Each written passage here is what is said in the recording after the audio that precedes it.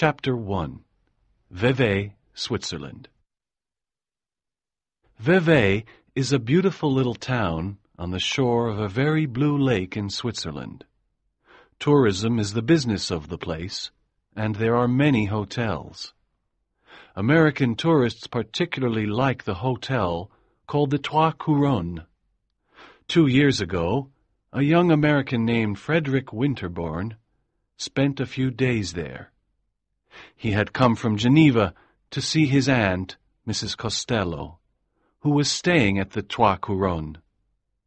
The morning after Winterbourne arrived in Vevey, his aunt had a headache, so he was free to sit in the garden of the hotel and enjoy its beauties. He sat by the wall, looking out at the castle of Chillon, which stood on a small island in the lake. Winterbourne was 27 years old and had lived in Geneva for a long time. He had been at school and university there. When his friends spoke of him, they usually said that he was at Geneva studying. When certain other people spoke of him, they said that he spent so much time in Geneva because he was very attached to a lady who lived there, a European lady, a person older than himself. None of his American friends had ever met this lady.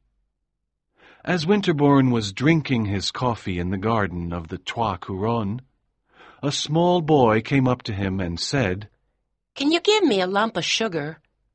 Winterbourne noticed that the boy spoke with an American accent. He pointed to the bowl of sugar and said, "Take one, but I don't think sugar is good for little boys." The boy took 3 lumps of sugar. He put 2 in his pocket and 1 in his mouth. "I eat sugar lumps," he said, "because I can't get any candy here. American candy is the best." "And are American boys the best?" asked Winterbourne. "I don't know," said the child. "I am an American boy." "Are you an American man?" "Yes." "American men are the best," said the boy. Then, looking around, he added, "Here comes my sister." Winterbourne looked up and saw a beautiful young lady coming towards them. "American girls are the best," he said cheerfully to his companion. "My sister isn't the best," said the boy. "She's always criticizing me." "That's probably your fault, not hers," said Winterbourne. The young lady was dressed very elegantly in white. "How pretty they are," thought Winterbourne, preparing to get up. The young lady stopped in front of him. She looked out over the blue lake. "Randolph," she said. "what are you doing?" "I'm talking to this man," said Randolph. "He's an American." Winterbourne stood up and said, "Your brother and I have been discussing America." He felt a little embarrassed. In Geneva, a gentleman could not speak to a young lady without being formally introduced. The young lady looked at him quickly, then looked back at the lake. "We've been talking about American candy," said the boy. "I don't want to go to Italy. I want to go home to America." "Are you going to Italy?" asked Winterbourne. "Yes." replied the young lady. "Italy is a beautiful place." "But can you get any candy there?" asked Randolph. "I think you've had enough candy." said his sister. "And Mother thinks so too." "Isn't this a splendid lake?" said Winterbourne. He no longer felt embarrassed, because he realized that the young lady did not feel embarrassed. When she looked at him, her eyes were honest and fresh. They were very pretty eyes. In fact, she was the prettiest girl he had seen for a long time. Her face was delicate, but perhaps a little vulgar. It was bright, sweet, and superficial. He thought that she might be a flirt, but her expression was too innocent. Before long, she was speaking to him freely. She told him that she was going to Rome for the winter with her mother and Randolph. She told him that she was from New York State. "Her name's Daisy Miller," said Randolph. "but that isn't her real name. Her real name is Annie P. Miller." And my father's name is Ezra B. Miller. He's back in New York State. He's got a big business. My father's rich. Miss Miller sat down and talked to Winterbourne, while Randolph ran round the garden. She talked a lot about her family, about her travels in Europe, about the hotels and the trains. Sometimes she looked at Winterbourne, and sometimes she looked out at the lake. The hotels are very good. Said Miss Daisy Miller. And I think Europe is perfectly sweet. I'm not disappointed, not at all. I knew a lot about Europe before I came here. I have lots of friends at home who've traveled in Europe, and they told me all about it. And back home I have lots of dresses from Paris. Winterbourne enjoyed this conversation. It was many years since he had heard a young girl talk so much. The only thing I don't like about Europe is the society, said Miss Miller. I like society. Last winter, 17 dinners were given in my honor, 3 of them by gentlemen. She looked at him with her slightly monotonous smile and said, I've always had a lot of gentlemen friends. Winterbourne was amused, perplexed, and charmed. He felt that he had lived too long in Geneva and therefore could no longer understand young American girls. He had never met a girl like this before. Was she simply a pretty girl from New York? Were they all like that? Or was she an immoral young woman? She looked extremely innocent. Winterbourne decided that she was just a pretty American flirt. He was happy to have found a formula to describe Miss Daisy Miller. Have you been to that old castle? Asked Miss Miller, pointing to the castle of Chillon. Yes. I want to go there, but Randolph doesn't want to go. You could ask someone to stay with Randolph at the hotel. Will you stay with him? Can't I come to the castle of Chillon with you? Asked Winterbourne. He was afraid that he had offended her, but she did not blush. And your mother, of course, he said very respectfully. Oh, Mother won't come, said Miss Daisy Miller. She'll stay with Randolph, and Eugenio will stay too. He's our courier, so we can go to the castle. Winterbourne thought, we can only mean Miss Miller and I. It's too good to be true. At that moment, Eugenio came up to them. He looked at Winterbourne with suspicion, then said, Lunch is ready, mademoiselle. Oh, Eugenio, Daisy Miller replied. I'm going to that old castle anyway. Really? Said Eugenio. He looked at Winterbourne disrespectfully. Miss Miller blushed a little. We are going, aren't we? She asked Winterbourne. I won't be happy until we go, he said. And you are staying at this hotel? She continued. And you really are an American? I'll introduce you to my aunt, Mrs. Costello. She can tell you all about me. Oh, well, said Daisy Miller. We'll go someday. She smiled at Winterbourne and walked back to the hotel with Eugenio. Chapter 2. Mrs. Costello. The next day, Winterbourne went to see his aunt in her room. I hope you're feeling better, he said. A little, replied Mrs. Costello.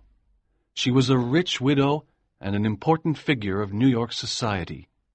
She had a long, pale face and a lot of white hair. She had 2 married sons in New York and a 3rd son who was traveling in Europe but had not come to see her. Winterbourne had come to Vevey just to see his aunt.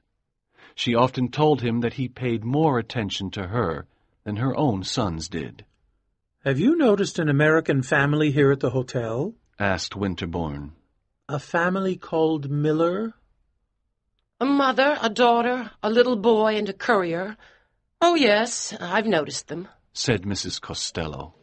I confess I'm very exclusive, but in New York you have to be. There are so many vulgar people in society these days. That Miller family is a perfect example. The young girl is very pretty, said Winterbourne. Of course she's pretty, but she's very vulgar. She's too friendly with the courier. Her mother is just as bad. They treat the courier like a family friend. He probably eats dinner with them. I'm sure they've never seen a man with such good manners, such fine clothes, so like a gentleman. He sits with them in the garden and smokes cigars. I see what you mean, of course, said the young man. But I met the young lady in the garden. I'd like to introduce her to you. I'm afraid I can't meet her. Why do you want to introduce her to me? To guarantee my respectability. But who'll guarantee hers? Oh, you're cruel, said the young man. She's a very nice girl and completely unsophisticated. I'm going to take her to the castle of Chillon. Really? And how long had you known her when this plan was formed? Asked Mrs. Costello in surprise. Half an hour, said Winterbourne, smiling. Oh, what a terrible girl, cried Mrs. Costello. My dear Frederick, you've been away from America too long. You're too innocent. You'll make some great mistake. I'm not so innocent. You're too guilty, then. Winterbourne sat in silence for a while, then said, So I can't introduce her to you? No, I can't accept a girl who talks to strangers in hotels. But don't all the young girls in America do that sort of thing? My granddaughters don't do that sort of thing, said Mrs. Costello. Winterbourne had heard his pretty cousins in New York described as terrible flirts. If Miss Daisy Miller did things that his cousins did not do, she must be very unconventional indeed. Winterbourne was impatient to see her again. That evening, he met Miss Daisy Miller walking in the garden. She seemed very pleased to see him. Have you been walking here all alone? He asked. No, she replied. I've been walking with Mother, but she's gone to find Randolph. She wants him to go to bed. He doesn't like to go to bed before 11. Winterbourne and Daisy walked in the garden together. I hear that your aunt is very exclusive, said Daisy. I want to meet her. I know I'll like her. Winterbourne was embarrassed. I'm afraid she often has headaches, he said. Daisy looked at him for a moment, then said, She doesn't want to meet me. Why don't you just say so? You needn't be afraid. I'm not afraid. She gave a little nervous laugh. Winterbourne wanted to comfort her. He wanted to tell her that his aunt was a snob and that her opinion was not important. But just then a lady came into the garden and stood at a distance from them, looking out at the lake. Oh, there's Mother, said Daisy Miller. Mrs. Miller was a small, nervous-looking person, very elegantly dressed, with enormous diamonds in her ears. I should go, said Winterbourne. No, replied Daisy. I want to introduce you to Mother. I always introduce my gentleman friends to Mother. She doesn't seem to want to be introduced to me, said Winterbourne, since Mrs. Miller still had not looked at him. She's very shy, Daisy explained. Then she took Winterbourne over to meet her mother. Mother, this is Mr. Winterbourne, said Daisy very prettily.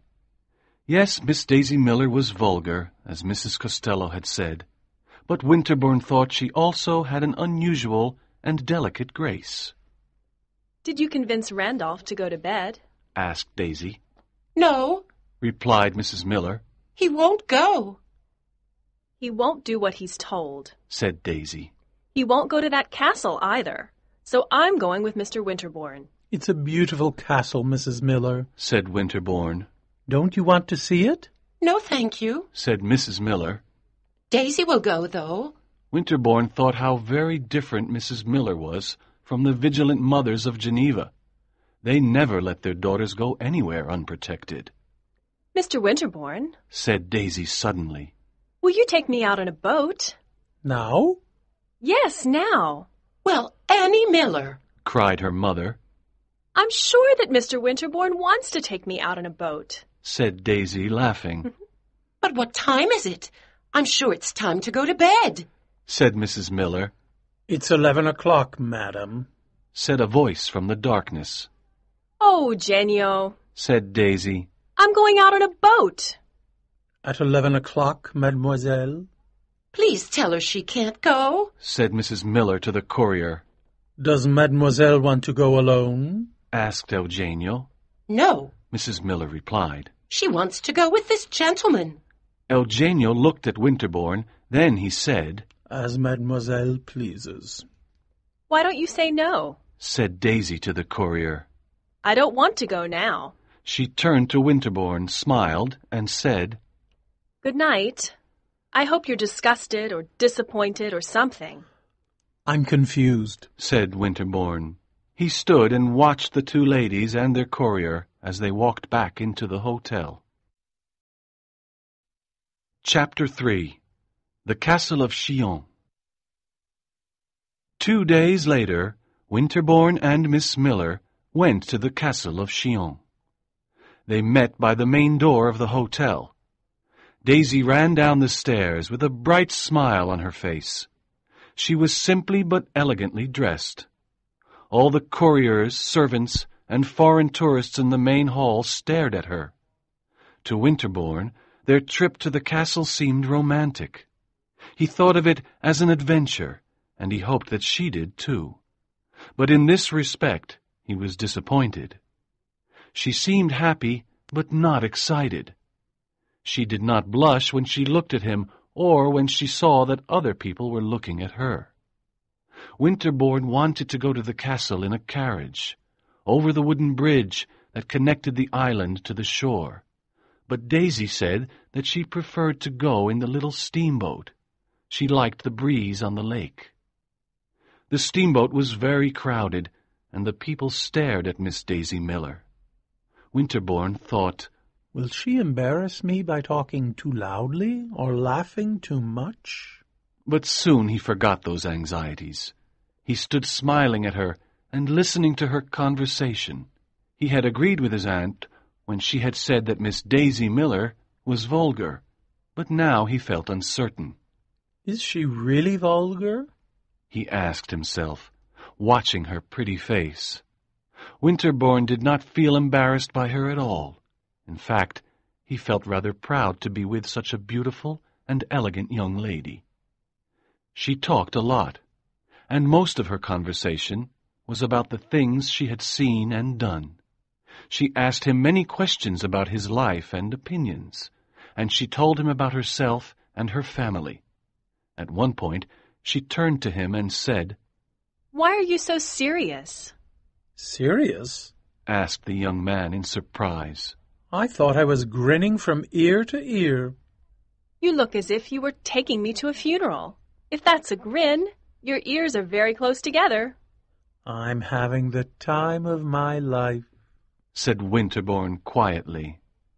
She looked at him for a moment, then laughed. I like to make you say those things. You're a strange mixture. It was a beautiful sunny day. At the castle, they walked around alone except for the guide. Winterbourne asked the guide not to hurry, to let them pause wherever they pleased. He gave the guide a generous tip as he said this. The guide thought he was being paid to leave them in peace, and he did so. Daisy ran up the stairs and looked out of the little windows with great enthusiasm, but Winterbourne could see that she was not really interested in the old castle. She asked him about the history of the place, and when he had explained it, she said, You certainly know a lot. Do you want to come traveling with us and teach Randolph? I'm afraid I can't, Winterbourne replied. Why not? You don't work. You're not in business. Why can't you do what you want? There are things I must do in Geneva. In fact, I must go back there tomorrow. I don't believe it, cried Miss Daisy Miller. I'm afraid it's true. Well, Mr. Winterbourne, I think you're horrible. For the next 10 minutes she kept repeating that he was horrible. Poor Winterbourne was confused. No young lady had ever done him the honor of being so agitated by his departure. I suppose you must be going to see a lady there, said Daisy. No, I'm not, protested Winterbourne, but he thought, How does she know about the lady?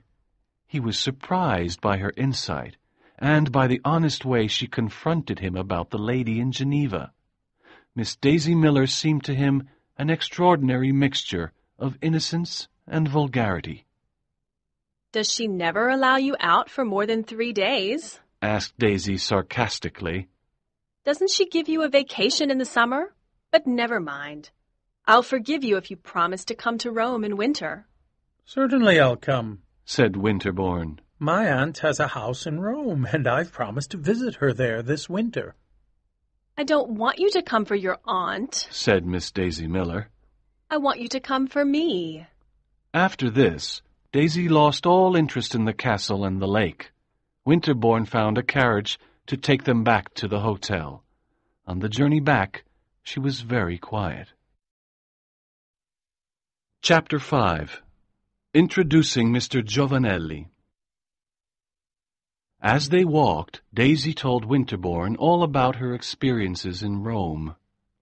We have very beautiful rooms at the hotel, she said.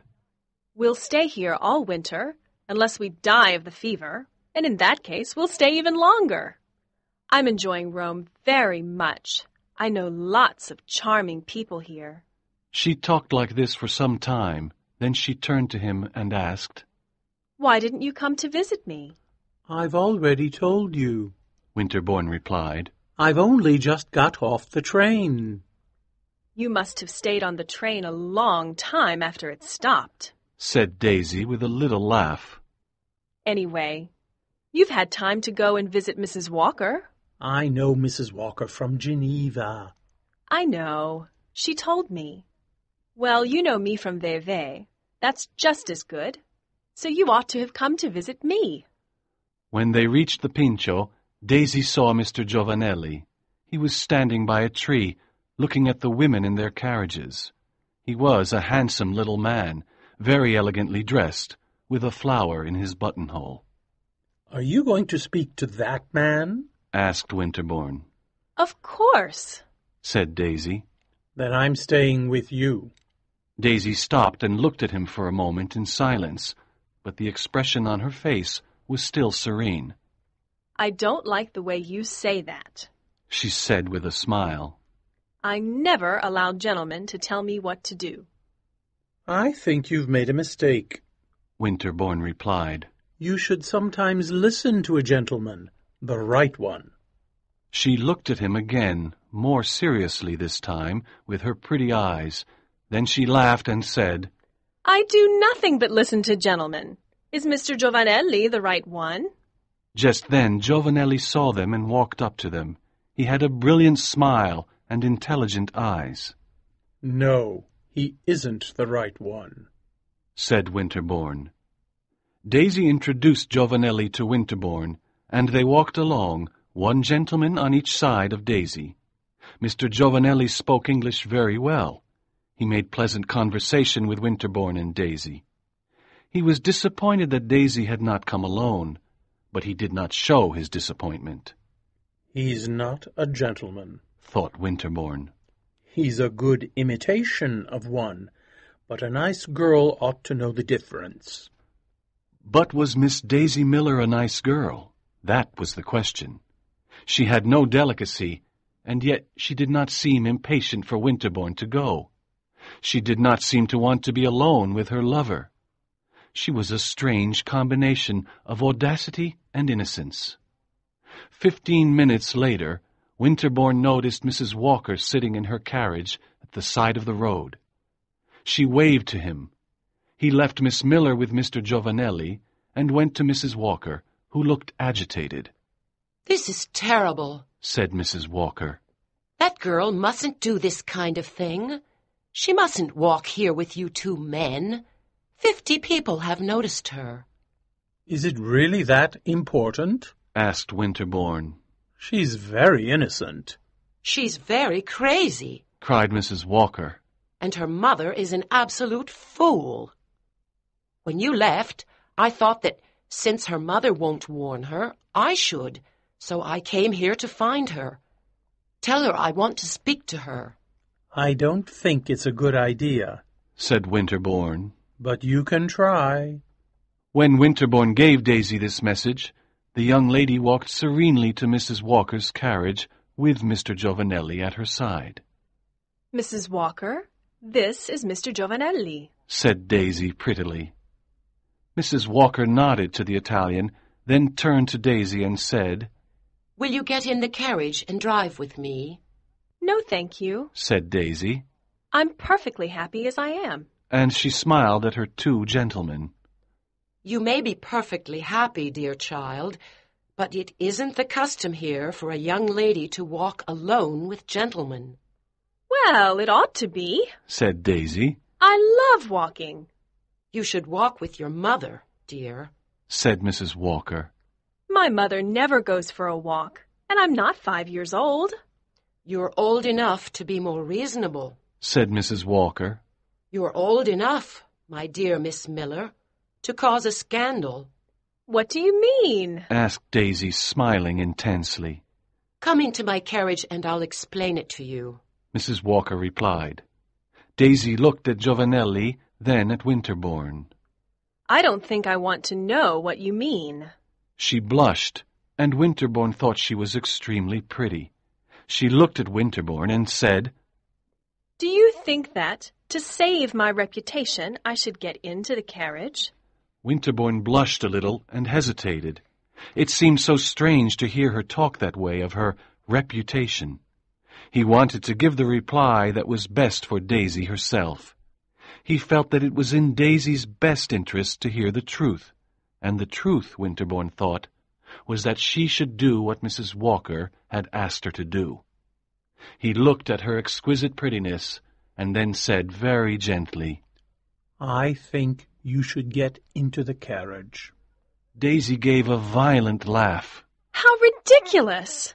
If this is improper, Mrs. Walker, then I am improper. Goodbye. Then she turned and walked away with Mr. Giovanelli. Mrs. Walker watched her go with tears in her eyes. Get in the carriage. She said to Winterbourne. I think I should accompany Miss Miller. If you don't get into this carriage, I'll never speak to you again, cried Mrs. Walker. Winterbourne said goodbye to Daisy and Giovanelli and got into the carriage. That wasn't very clever of you, he said. I'm not trying to be clever. I'm trying to be honest, replied Mrs. Walker. She's causing a great scandal. Italian men come to see her at her hotel late at night, when her mother has already gone to bed. She's just unsophisticated, said Winterbourne impatiently. She has no natural delicacy, replied Mrs. Walker. You must stop seeing her.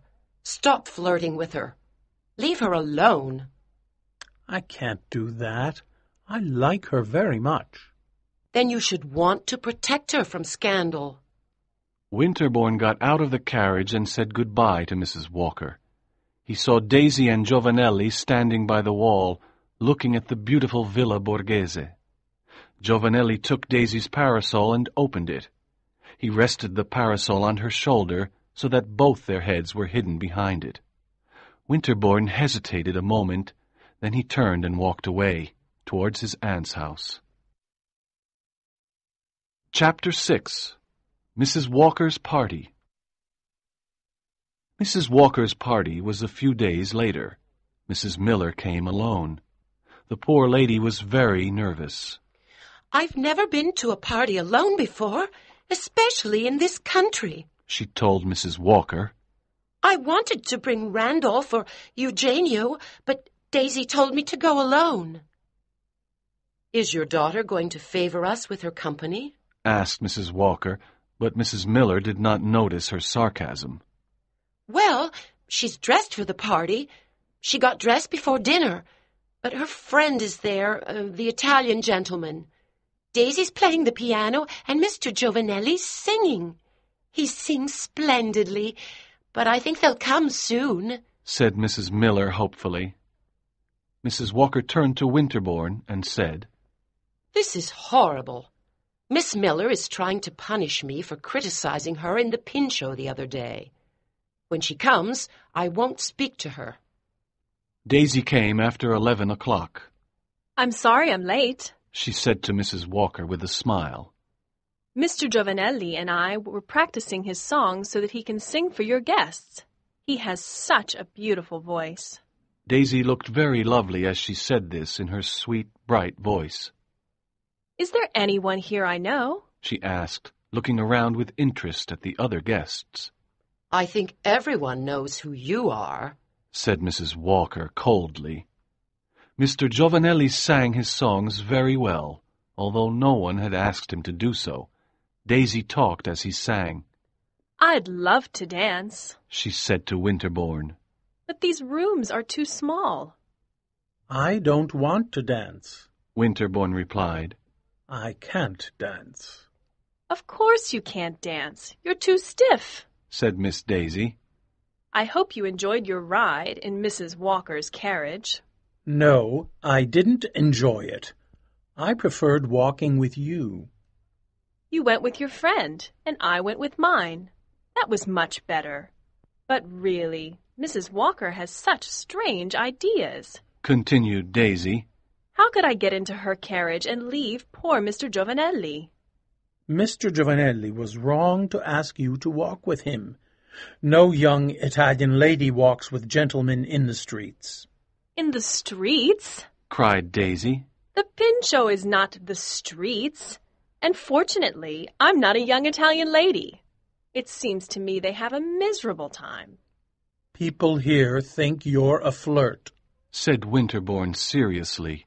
Of course I am, said Daisy with a smile. All nice girls are flirts, but I suppose you'll say that I'm not a nice girl. You're a very nice girl, said Winterbourne. But I want you to flirt with me and nobody else. Thank you, replied Daisy. But I don't want to flirt with you. You're too stiff. Well, at least stop flirting with Giovanelli. They don't understand that sort of thing here. I thought they understood nothing else, said Daisy. Not in young, unmarried women. It seems to me much more proper in young, unmarried women than in old, married ones, cried Daisy.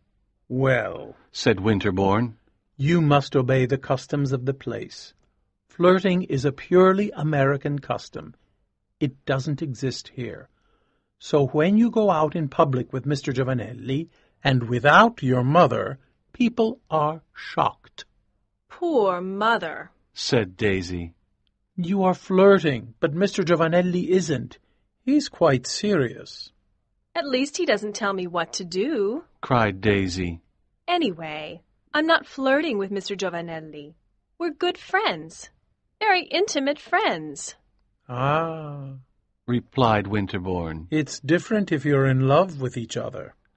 To Winterbourne's surprise, Daisy blushed and stood up angrily.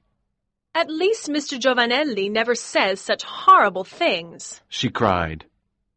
Daisy spent the rest of the evening sitting with Mr. Giovanelli in a quiet corner of the room. When she came back to say goodbye to Mrs. Walker, the lady ignored her.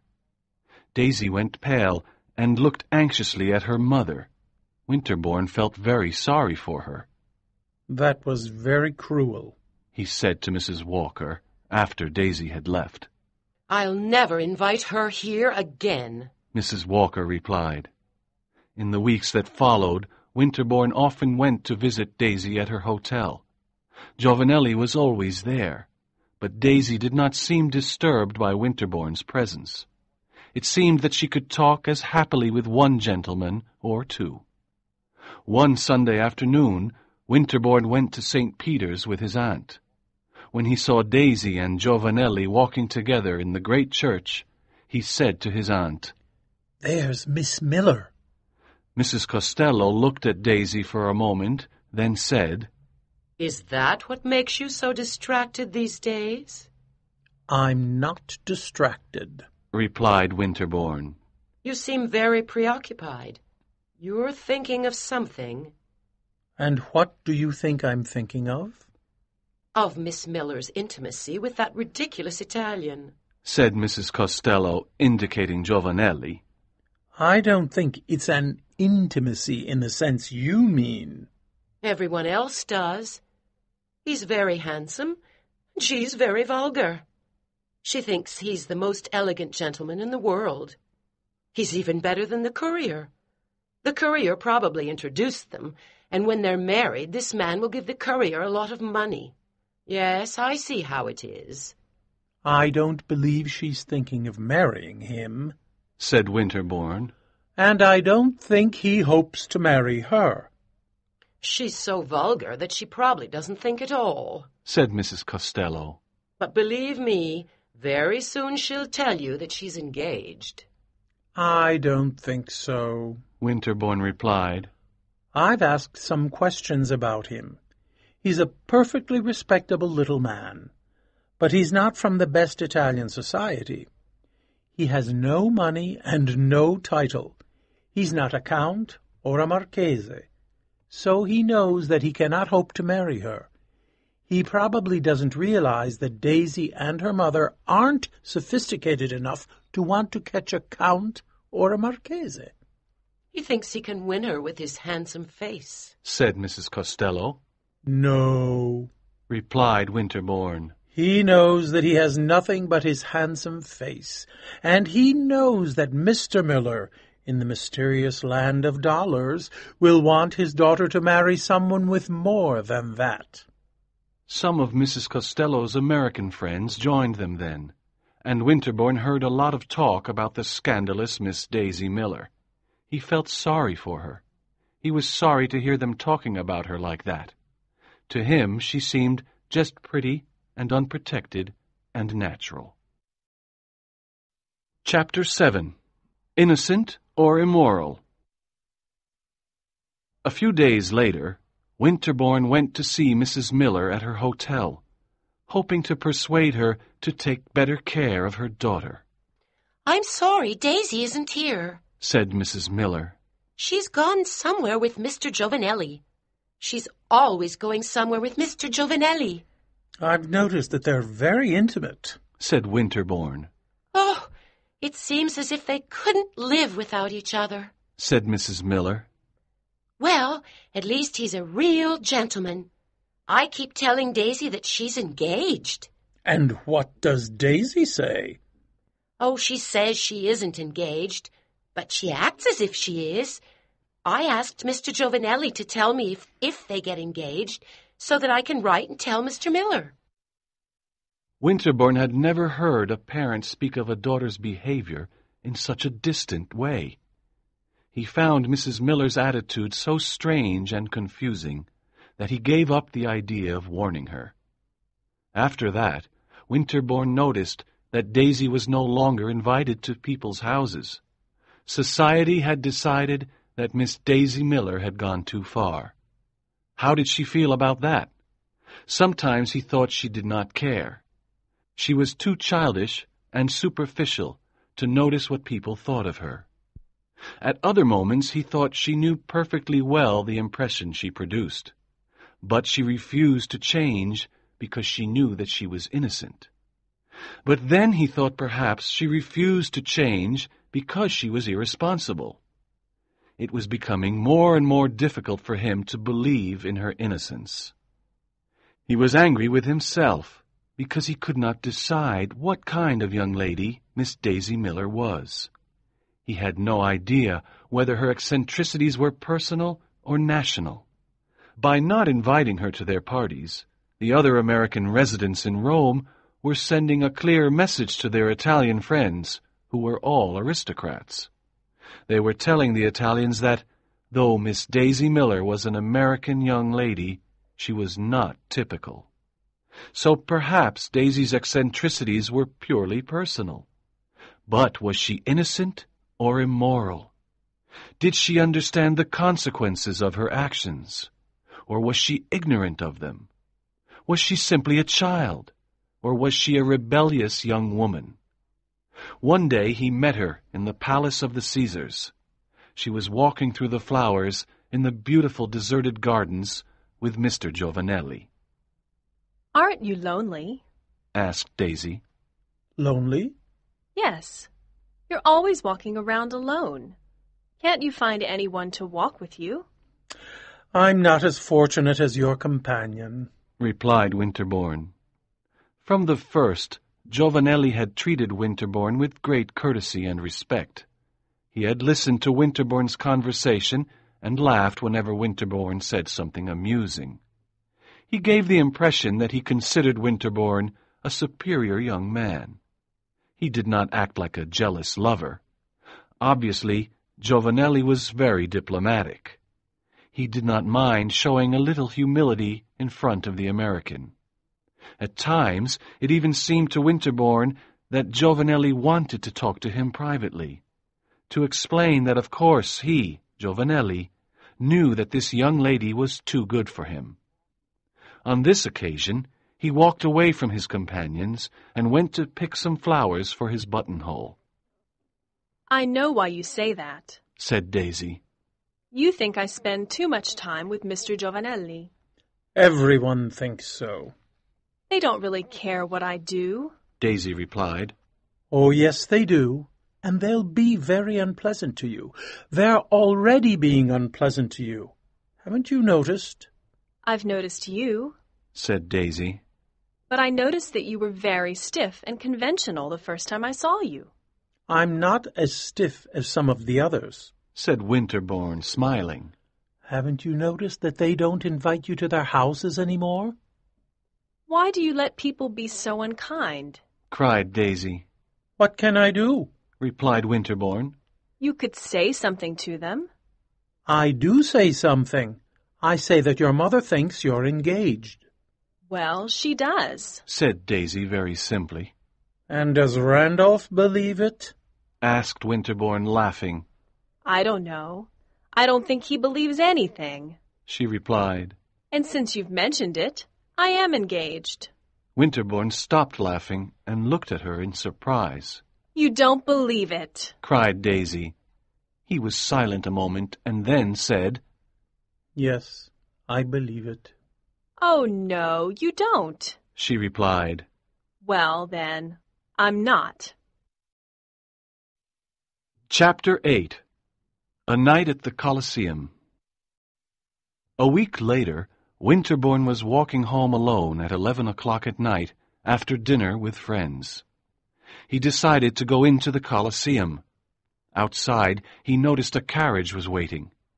He walked into the silent arena in the moonlight. One half of the gigantic circus was in shadow. The place had never seemed more splendid, and he remembered Byron's famous lines. But then he thought, The poets love the Colosseum by night, but the doctors say it's dangerous because of the risk of getting malaria. I should go soon. As he walked towards the great cross in the center of the arena, he saw that two people were on the steps at its base. One, a woman, was sitting on a step. Her companion was standing beside her. Then Winterbourne heard the woman's voice. He looks at us as one of those old lions must have looked at the Christians. It was the voice of Miss Daisy Miller. Let's hope he's not very hungry, Giovanelli replied with a laugh. Winterbourne stopped. He felt a combination of horror and relief. Now at last he knew what to think of Miss Daisy Miller. She was not a respectable young lady. He felt angry with himself for having spent so much time trying to decide what to think of her. He turned to walk out of the Colosseum, but then she spoke again. It's Mr. Winterbourne. He saw me, and he didn't say hello. How cleverly she played the part of the innocent. But he could not just ignore her. As he walked towards the great cross, Daisy stood up, and Giovanelli raised his hat. Winterbourne now began to think how crazy she was to be there. A delicate young girl should not spend the evening in the Colosseum. She might get Roman fever. It's now clear, thought Winterbourne, that she's an immoral young woman. But even so, I don't want her to die of malaria.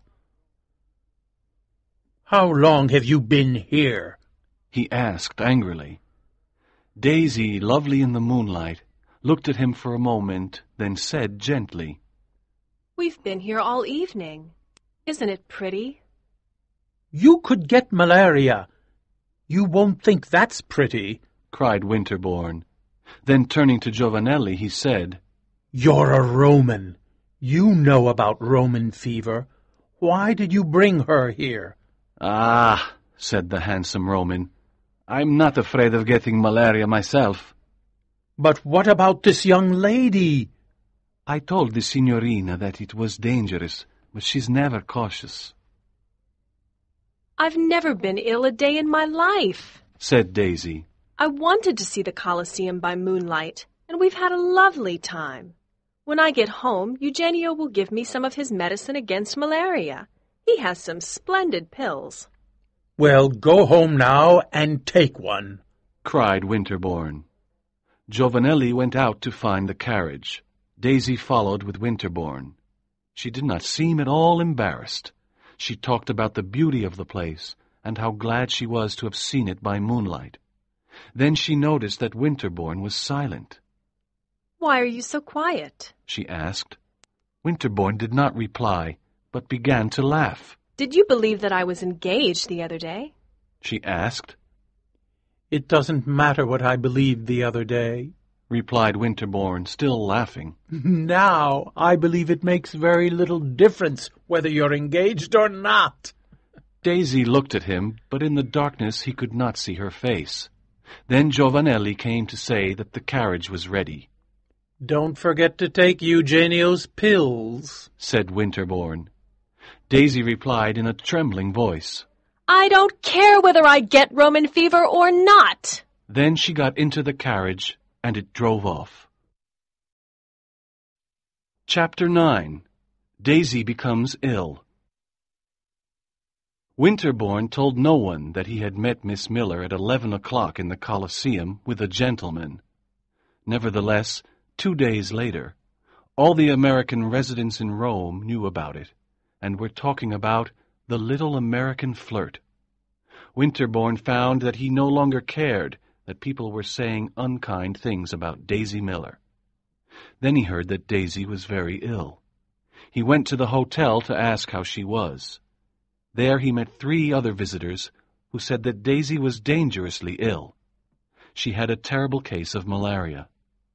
He did not see Mrs. Miller. Finally, that lady was where she should always have been, at her daughter's side. Winterbourne went to the hotel often to ask for news of Daisy. One time he saw Mrs. Miller. Daisy spoke of you the other day, said Daisy's mother. Half the time she's delirious from the fever, and she doesn't know what she's saying, but that time I think she did. She told me to tell you that she was never engaged to that handsome Italian. I was very glad to hear that. Mr. Giovanelli hasn't been to see us since she got ill. A lady told me that he's afraid that I'm angry with him for taking Daisy out at night. Well, I am angry with him, but I'm a lady. Even when I'm angry, I can be polite to guests. Anyway, Daisy said she's not engaged. I don't know why she wanted you to know. She told me 3 times, "Be sure to tell Mr. Winterbourne," she said. And then she told me to ask if you remember the time you went to that castle in Switzerland. A week later, the poor girl died. Daisy's grave was in the little Protestant cemetery by the wall of Imperial Rome, beneath the cypress trees and the spring flowers. Winterbourne was surprised by the number of people present at the funeral.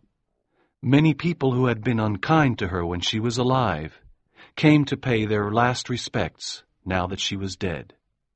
Giovanelli stood near Winterbourne. He was very pale. On this occasion, he had no flower in his buttonhole. When the funeral was over, Giovanelli turned to Winterbourne and said, "She was the most beautiful young lady I ever saw, and the nicest." He was silent for a moment. Then he said, "And she was the most innocent." Winterbourne looked at him, then repeated his words. And the most innocent? The most innocent. Winterbourne felt very angry. Why the devil, he asked, did you take her to that fatal place? Mr. Giovanelli was silent for a moment. Then he said, "I had no fear for myself, and she wanted to go." "That's no reason," cried Winterbourne. Giovanelli was silent again, and then he said, She didn't want to marry me. For a while I hoped, but now I'm sure that she didn't want to." Winterbourne listened to him. He looked down at the new grave surrounded by April flowers. When he looked up again, Mr. Giovanelli had gone. Winterbourne left Rome soon afterwards. In the months that followed, he often thought about Daisy Miller and her mysterious manners. The following summer he went to see his aunt, Mrs. Costello, in Vevey. One day he spoke to her about Daisy. "I think I treated her unfairly," he said. "She sent me a message before her death, which I didn't understand at the time. But I have thought about it since, and now I understand she wanted me to respect her." Is that a modest way of saying she wanted you to love her? Asked Mrs. Costello. Winterbourne did not reply to this question. After a short silence, he continued. "What you said last summer was true. I did make a great mistake. I've lived too long in foreign countries." Nevertheless, he went back to Geneva. His friends say that he is studying there. Other people say that he is interested in a very clever foreign lady.